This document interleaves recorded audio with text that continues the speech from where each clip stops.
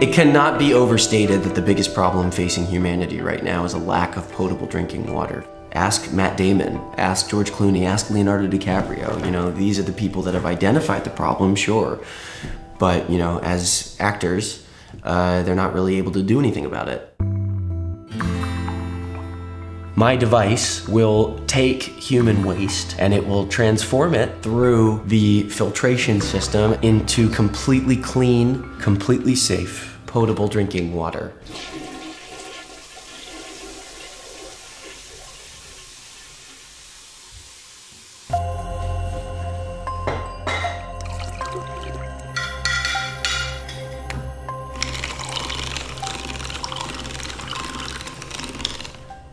Cheers.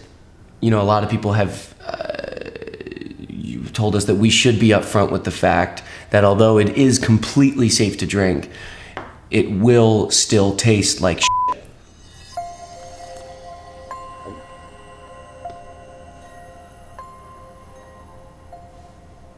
Perfectly safe. Ben Franklin, he was my great uncle.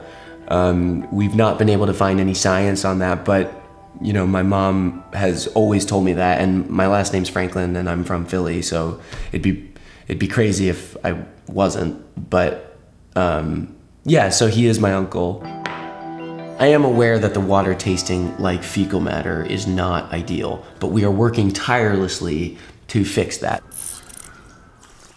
You know, a lot of people say to me that they won't drink water that tastes like, you know, fecal matter. Fine, so then when the big drought comes, do not come to Matt Franklin, you know, asking for a little bit of my water. You know, you'll have your principles, I'll have an unlimited amount coming out of my ass.